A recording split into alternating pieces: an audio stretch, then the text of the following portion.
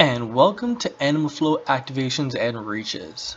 We are going to start off with beast lifts. So what you're going to do is get into your beast, have your knees an inch off the floor and lift opposite arm and opposite leg. You can regress this by just lifting one arm and one leg, and make sure your back is completely flat when you're doing this. Now we're going into the loaded beast. So you're going to start off from the beast and then sit back into as if you were in a child's pose. And then you're going to go into a beast reach. So you're going to take one leg up and to the outside of your elbow, then reset back into that loaded beast.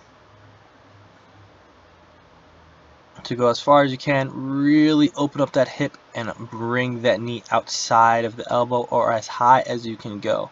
Make sure your body is nice and tense throughout the movement. Now here we're going to start off with the crab lifts. So opposite arm, opposite leg, same as the beast, and you could regress this by doing one arm and one leg at the same time.